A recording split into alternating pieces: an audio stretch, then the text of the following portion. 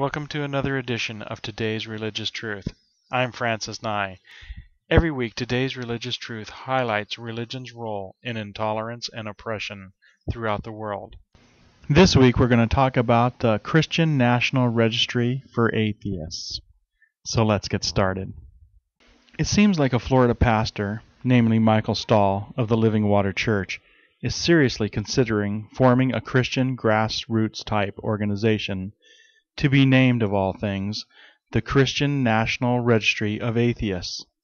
Pastor Stahl envisions his list to be something akin to a registry similar to that of convicted sex offenders, ex-convicts, terrorist cells, and hate groups, sort of like the KKK, skinheads, and racial Islamic groups, etc. This pastor states that this registry may serve several purposes. First, it will be for merely informational purposes, to inform the public of known self-admitted atheists. He also goes on to say in his article that this registry could be used as a tool for Christians so that they can witness to atheists about the good news or the good word of Jesus, and in some cases it can also be used to boycott businesses that are owned by atheists. Well, here we go again. Another brilliant and shining example of Christian charity and love. And yes, I'm being sarcastic.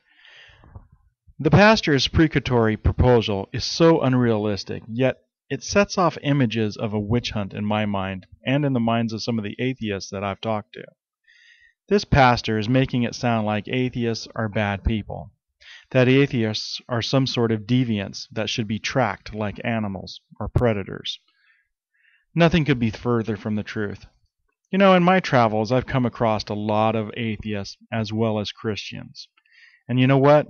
Atheists are no different from Christians, other than their views about God, that is.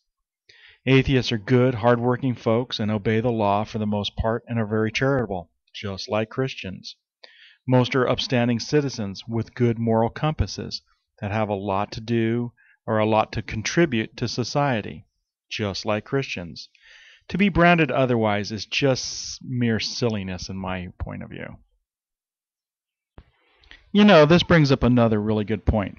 Whatever happened to don't judge others lest you be judged? Oops, I guess the good pastor hadn't gotten to that part of the Bible. Pastor Stahl must still be reading the Old Testament stuff. But you know what? That's okay, because he can skip ahead to the New Testament stuff. Maybe he can learn something. You know, the New Testament, in case he didn't know, is the part where Jesus comes on the scene, and he tries to change God's image from an egotistical, homicidal maniac who kills for the mere joy of it. Jesus changes him into a caring and compassionate deity. You know, Jesus is a pretty good PR man to boot. He promises eternal life, no more cutting off the tip of your penis to join up, no more killing animals for sacrifices, which I'm sure my friends at PETA really appreciate. So if you haven't read the New Testament, then I think you should.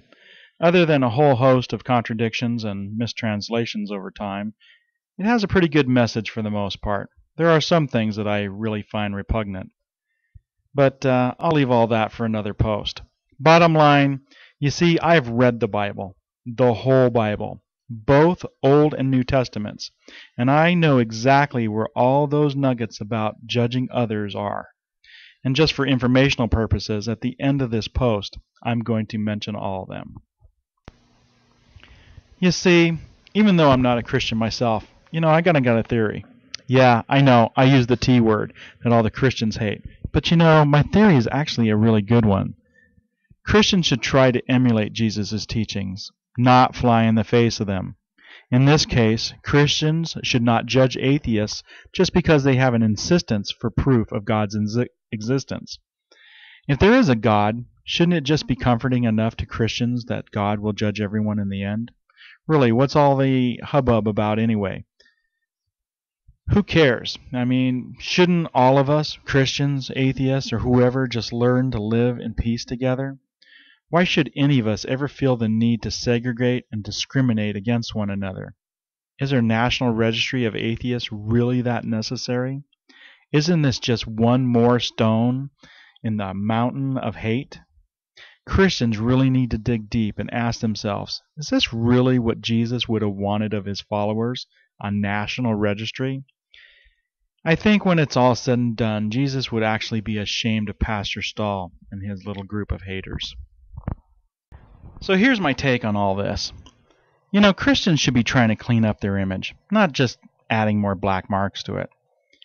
After more than 1,500 years of crimes against humanity, this so-called list of atheists is really not helping the Christian image.